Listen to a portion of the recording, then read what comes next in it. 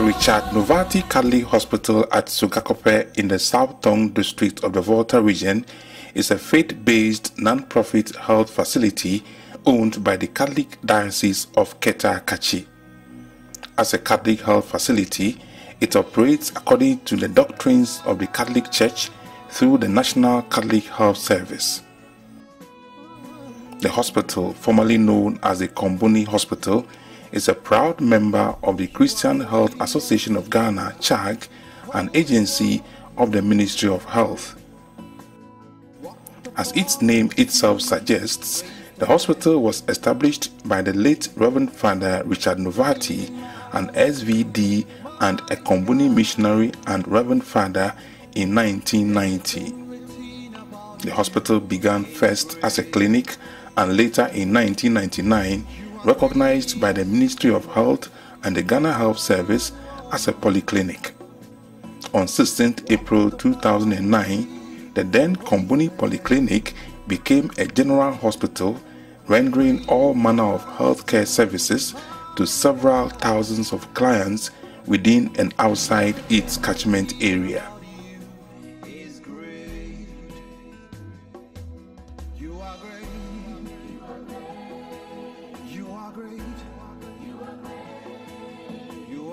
One of the motivations for the establishment of this unique hospital by the late founder was to take care of the pressing health and other needs of the people of the area.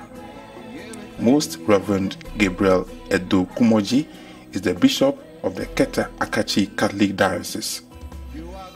When the missionaries come, one of the first places or first things we ask them to do is to immerse themselves in the area and immerse themselves with the people, learn about their culture, learn about their problems, learn about their social life, and then we try to put the gospel through that. And so for him, his interest went immediately into the needs of the people, education. He saw also healthcare, and then he saw many skill development. So he went immediately to help in that sense. I think also he started, like as he said, a primary healthcare, where he was going to village. He organized a car which goes to take care of the people. But there he saw that they can not only do preventive, but they have also to cure and to help. Because otherwise many of the people are depending on the herbal medicine or other traditional ways of a cure, and which sometimes we say we only give it to God. You know, the only help even for malaria, and that time we have bilharzia, and we have so many things around this area. The only thing is people who attribute traditional meaning to it and say spirits, which he wanted to correct and know that we have science and we have also situations which we can help.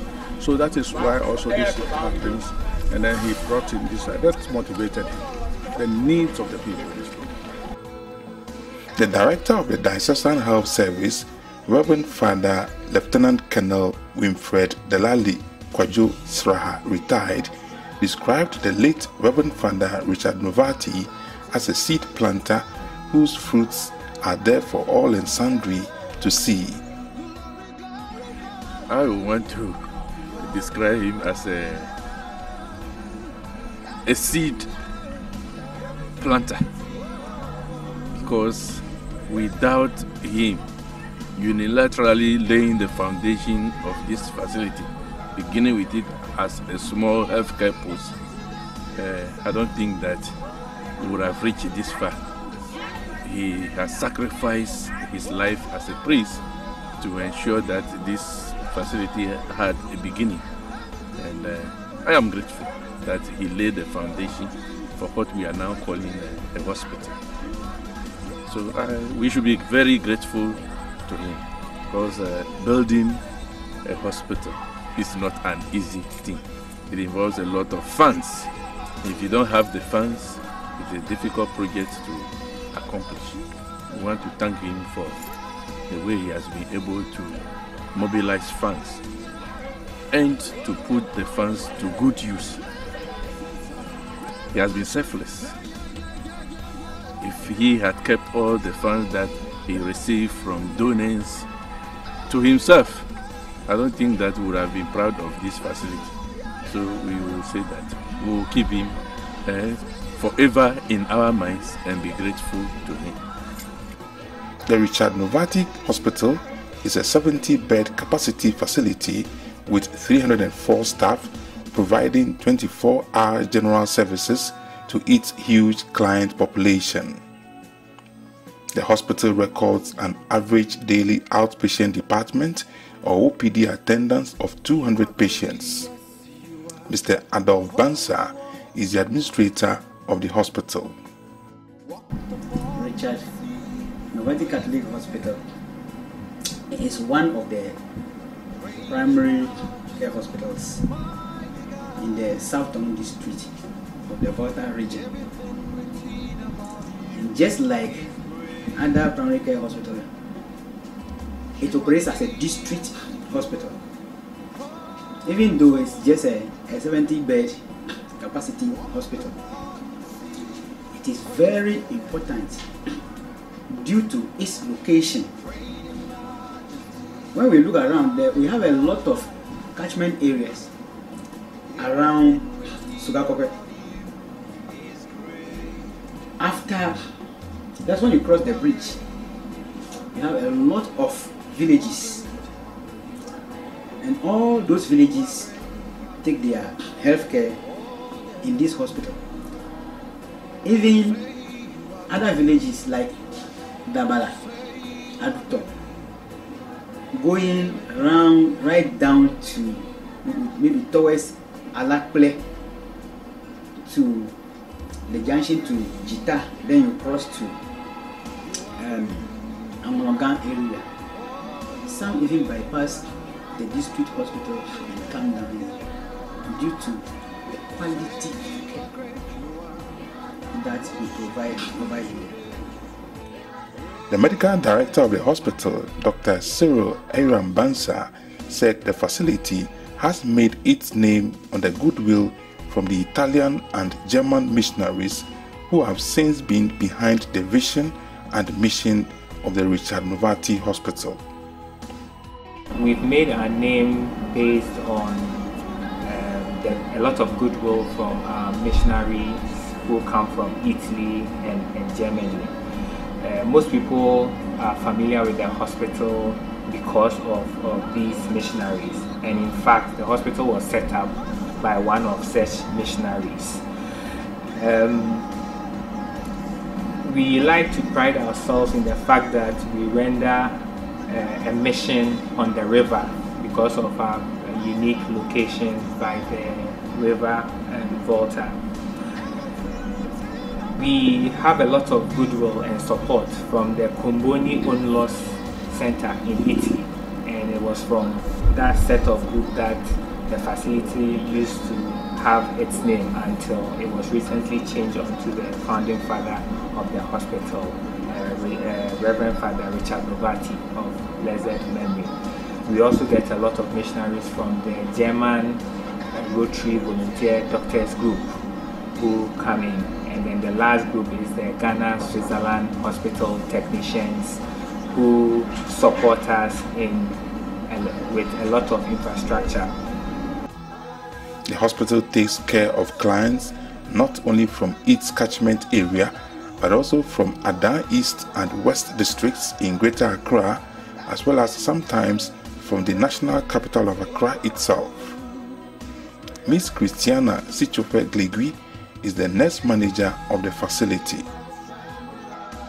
The client travel as far as from Accra, from Adan to come to this facility for us to give the best of quality care that we can. Some from Adan, for instance, they can't speak our language even, but once they come, they have the trust in us that we can actually give the best of care to them, so they are always rushing in. Among the numerous services rendered by the Richard Novati Hospital are two major groups of surgeries. These are obstetric and gynecological surgeries, as well as the general operations. Dr. Mamudu Cham is one of the experienced surgeons of the hospital.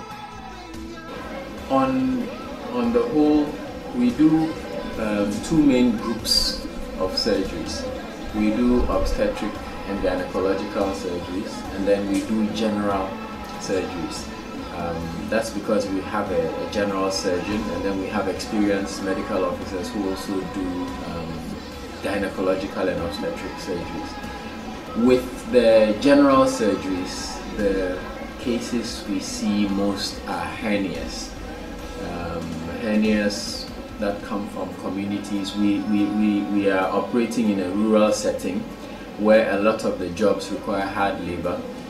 A lot of people are farmers or artisans and so on, so we do see quite a number of hernias.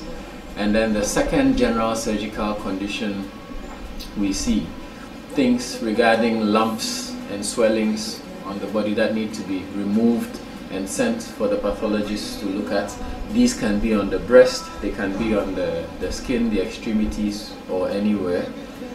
The third is a bit more complex, and that is people who have neck swellings, what we call goiters. We also do surgeries for goiters here. Our surgeon, Dr. Bansa, and his teams usually do those surgeries. So these are the general surgical cases we see. With the second group, obstetrics and then gynecology. With obstetrics, it's mainly cesarean sections for pregnant women who have indications for cesarean sections. For gynecology, which is part of the obstetrics and gynecology, we mainly operate on women who have fibroids, uterine fibroids, which are tumors of the uterus that have to be removed. On a low month, we do 40 surgeries, about 40 surgeries. But our highest number of surgeries, we can do up to 70 surgeries in a month. And when we have foreign missions, sometimes it can go above 100 surgeries in a month. So these are the main operations we do in the theater. This is the major theater, but then we also do emergency surgeries. That is appendectomies, removing appendices, people who've had accidents. We do surgeries for them as well. These are emergency surgeries. The hospital is gradually growing into specialized services so as not only to take care of the increasing needs of its clients, but also pride itself in the vision and mission of the founder. One of such special areas the hospital is using to positively impact the lives of the people is its well-equipped eye clinic. Every year, twice in a year, beginning around March and then July, we receive specialists from Italy who come to carry out eye surgeries and other eye treatments in the hospital. And that is one thing that is making the eye clinic a prominent one within the catchment area. This year we have added optical division, that is those who prepare the eyeglasses and then the frames. We have added that to the eye clinic. So here they prepare glasses for sight and for reading, and we are looking forward to expand the place into a whole ophthalmic laboratory where they can cut the glasses in large quantities and the frames, produce the frames, so that can also generate much revenue for the hospital. Miss Mavis Noshi is the current ophthalmic nurse in charge of the eye clinic of the hospital. The eye clinic runs from Mondays to Fridays, and we handle cases that we can handle, and the ones that cannot be handled, we refer them as well. If you have any eye condition, you can just come into our premises. We'll be glad to examine you and give you treatment as needed. Even if you don't have any eye problem, you can just have a normal check who knows, you may have a problem in the eye that you do not know. If we detect, we will let you know so that you have early treatment and have your sight intact. We also advise the general public to take good care of their eyes, because during the period we've been seeing traumatic cases as well. That is to say that people have accidents and then the eye is affected. It could be lorry accidents, people handling sharps like knives, scissors, children playing with broomsticks and all other sharp objects. It can have effect on the eye. So we encourage you to desist from use of sharps as a play material. And for adults, in case you have an accident, just come and check your eye. Another specialized unit worth mentioning in this footage is the state-of-the-art dental department of the hospital, which is comparable not only to that of the Kolebu Teaching Hospital in Accra, but also any similar facility in any part of the country. The unit, which has a resident medical dentist, provides all manner of dental care services.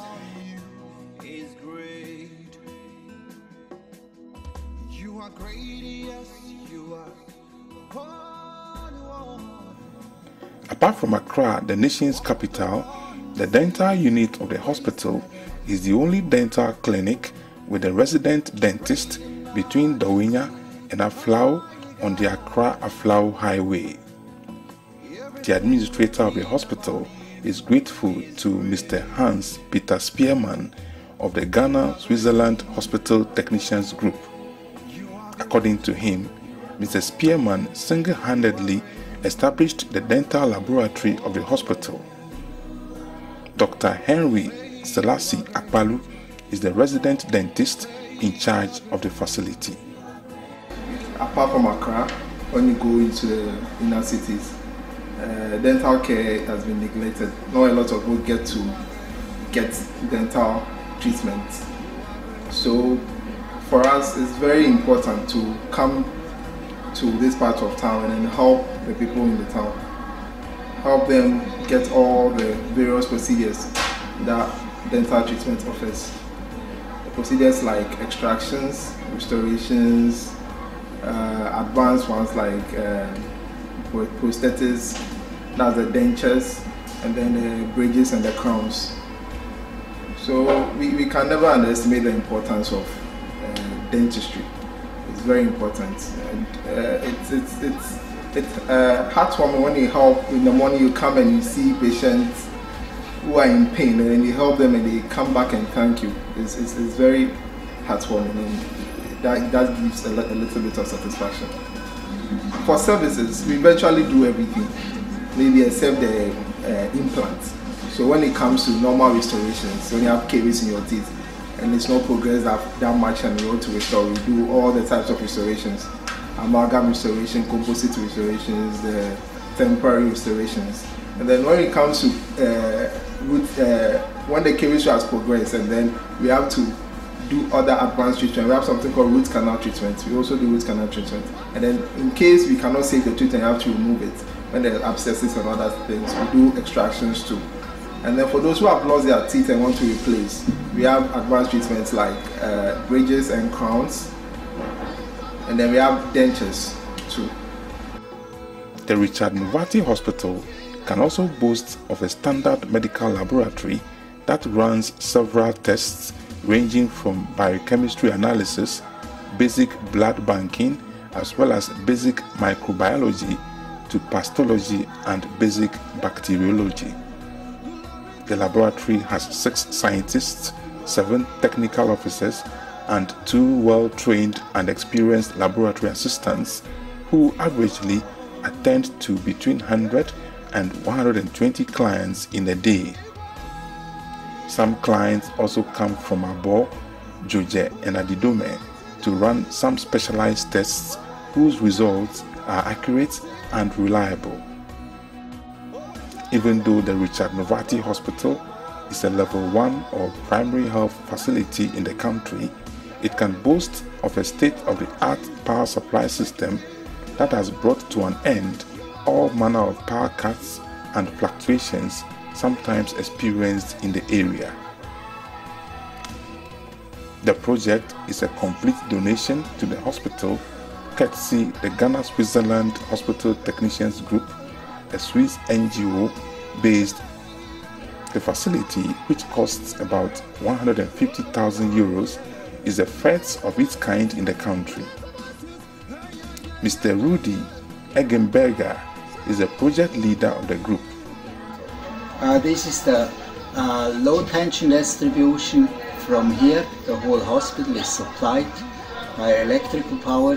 All the departments are supplied from here. So we have a powerhouse that is about 200 or 300 meters away from here. From there is coming a cable to this main switch. This is the main switch. Together with the control, we can see how much power, how big is the power consumption, what about the frequency here, the tension, the 249 volts, this is the tension coming. And then from here we have options to supply via this fuse board, either the various places at the hospital. They are not hooked to the UPS. We have the hook, the UPS is also hooked to these fuses here.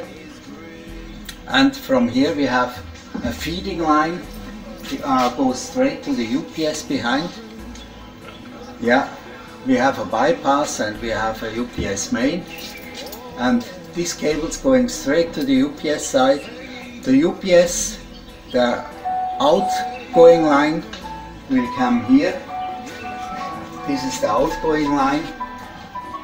The outgoing line means we are on a safe power supply, so we can serve the X-ray department, the eye department, then the theater, the outpatient department. We have many chances to serve the various places of the hospital with UPS power. And here, let's go to the UPS side. This is the UPS. The UPS is able to supply nearly the whole hospital with UPS power. It's a 150 kVA UPS. And the UPS, I think this is one of the heart pieces of the hospital. It's badly needed, especially for the theater, for the eye clinic, for the dental clinic, for the X-ray department, for the laboratory. Is most needed there. Then you can see here the fuses. We have heavy fuses here. These fuses protect the battery system on the side here. You see, this is the battery system, provides the DC voltage to the UPS in case the power is off. This is a general overview here. One of the major challenges facing the hospital is the small size of its maternity unit that can only accommodate 20 beds or patients for that matter. The unit is also distant from the operating theatre of the hospital. The situation has compelled the midwives to push pregnant women on old stretchers across rough corridors and pavements to the theatre at the expense of severe waist and back pains. It is instructive to note that more than 60% of the clients of the hospital are pregnant women and mothers who come to deliver at the facility. The medical director of the hospital and one of the experienced surgeons of the facility, Dr. Cyril Ayrambansa, throws more light on the situation. Currently, the place we have is woefully inadequate to cater for such caliber of people. I'm talking about the pregnant women and all that. At our peak season, there are mothers who have to sleep on floors. Sometimes some of the in-charges offices have to be converted into wards, just so that mothers can have the comfort to deliver. And that is why we feel the need to be able to build a bigger place, which will be ideal to practice deliveries safely. The staff midwife in charge of the maternity unit, Miss Nancy Agboli, said the situation has not been easy. According to her, the current maternity unit has only 2 delivery beds for all its operations. It hasn't been an easy one. It's difficult because during pregnancy, labor and delivery, the mother's needs is so paramount, where you need to do all that it takes for mother to go through pregnancy successfully, deliver on a good note, and then the baby and the mother are in good health. So the limited space, we know the protocol in Ghana is when the person delivers, you should take care of the person 24 hours. When the delivery is uneventful, before that mother goes home. But because of the limited space, sometimes we would have to discharge you after 2 hours or 3 hours. Or sometimes we push ourselves to go close to 6 hours because we birth the babies after 6 hours. So that after that, we discharge you home because there is no space and other clients are seated to be attended to. It's making the work very difficult. Yes, so, and we are managing antenatal cases, postnatal cases in this same units, so limited. We have 2 functional labor or delivery beds to take care of all the people who come to deliver in a day, which is so insufficient for the current situation. We think we can do better if we have a bigger space. We can give out much care or much needed attention to our mothers and their babies. So the space basically is the first, and then delivery beds, incubators for our babies units because we have only 1, a phototherapy that can manage babies with jaundice. Those basic ones that can help us, and then the space between here and then the theater. We will see this midwives. Some are heavily pregnant, but we still have to push our mothers to the theater, receive babies and come back, moving across corridors. And our stretcher we have is also not adjustable, so we have to lift our mothers. So an adjustable stretcher will also help us to relieve us of the back aches and the waist pains and all that we encounter. Yes. It is against this backdrop that as part of the 30th anniversary launch of the hospital on 12 December 2019, management decided to undertake the construction of a 70-bed capacity multi-purpose mother and baby unit as a 30th anniversary edifice. Management believes that the project would greatly address the pertinent challenges faced by the current maternity unit of the hospital.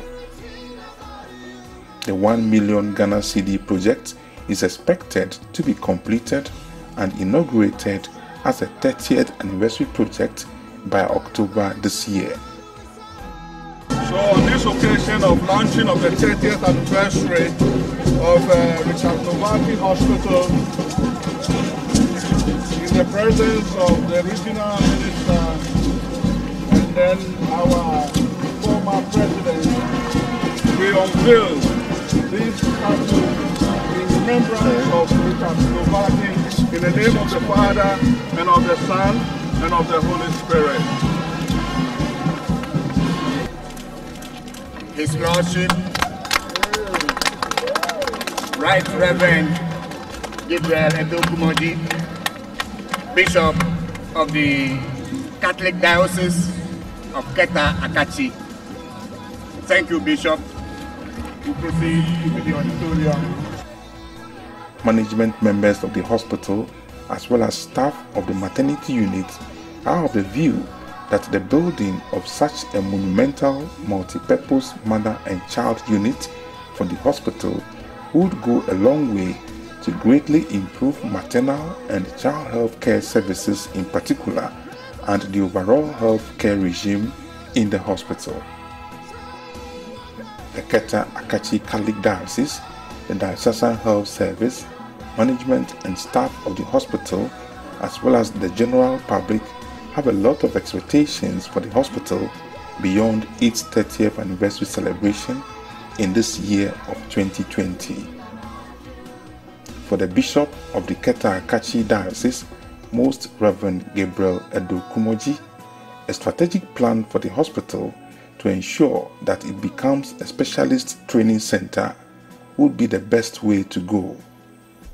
This view has been supported by the Director of the Diocesan Health Service, Reverend Father Lieutenant Colonel Winfred Saha, retired.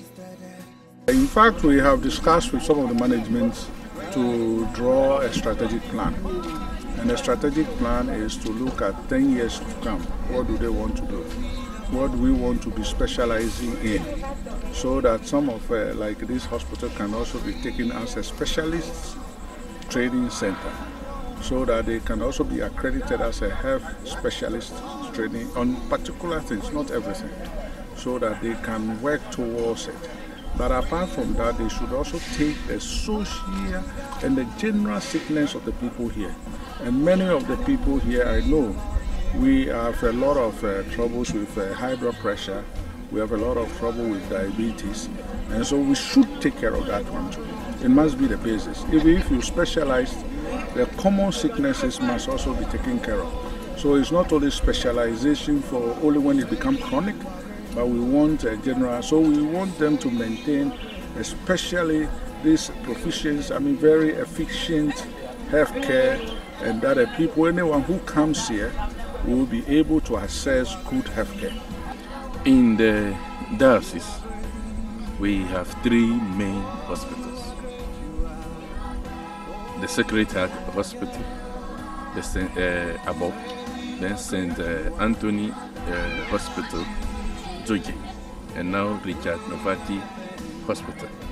So we are thinking of making these facilities specialist facilities in the diocese, because already we have some specialists here, and then I can tell you that maybe within the whole region they have the best dental check. Many people are not aware of this. So we have one doctor who is the dentist, then the expatriates come to support to build up the place. Then we have an eye clinic also now. So eventually you come to realize that specialized services are beginning to be rented to the people. And so in the future we want all the 3 of our facilities to be specialized, designated facilities where some specialized healthcare services can be rendered to the people in and around this area. Management members of the hospital also have a lot of expectations for the hospital in the next 5 to 10 years to come. The vision we have is to ensure that this hospital will become center of excellence within this sub-region. It is my vision that before this hospital attains 40 years, we should work hard, improve upon our fortunes, improve upon the facilities, the buildings, equipment, which will raise the status of this hospital to that secondary level. Now averagely we see 200 patients a day. That is to mean some days it's more, some days it might go less, depending on the time for the season, which is a great achievement. Initially, they were not seeing that. So it's like it has doubled. And yes, we have health staff who are very hardworking, dedicated medical doctors, physician assistants, nurses, are very hardworking. We keep on educating them how to receive the patients and attend to them. Beyond 30 years, we are actually expecting better facilities so that our clients and our staff can be comfortable at work. For example, we want to build a complex maternity ward. Why? Because the current one that we have, it's so small. The ward, we can't actually divide the wards to prenatal ward and postnatal ward. We only have one ward that we try to manage, and it can accommodate only 20 clients. And with that 20 clients, the number that is only trooping in here is mostly more than 20. So sometimes you are forced to discharge people early to go home, or sometimes they are being nursed on the floor if we don't have a choice. So if we should get a better maternity block with all the facilities inside, I think it will help both the clients and the midwives there. Another issue is where our theatre is quite far from the maternity ward, and the pavement leading to the theatre is nothing to write home about. The midwives are young, but they're complaining of waist pains because they have to be wheeling these clients to the theatre and back. By the time they are back, they are so tired. So it would be good if we have a complex maternity block that would help them so that they stop complaining or lose their waist pains. For now, we are a level 1 facility, a primary facility. We aspire to become a secondary level facility. For that, it means we will need to have specialists not only in the surgical field, but we need specialists in the obstetric and gynecologic field, in pediatrics and then internal medicine. We have 2 doctors who are currently training, and very soon will be coming back to fill these positions. But it is our aim, or it is our vision, to move this facility from the primary level to the secondary level. Hopefully in the next 5 years we should be able to train people and upgrade the human resource capacity of the facility to be able to move to that level. Long live the Richard Novati Hospital. Long live the Keta Akachi Diocese. Long live the Christian Health Association of Ghana, CHAG. Long live the Ministry of Health and the Ghana Health Service. And long live Volta Region and Ghana as a whole.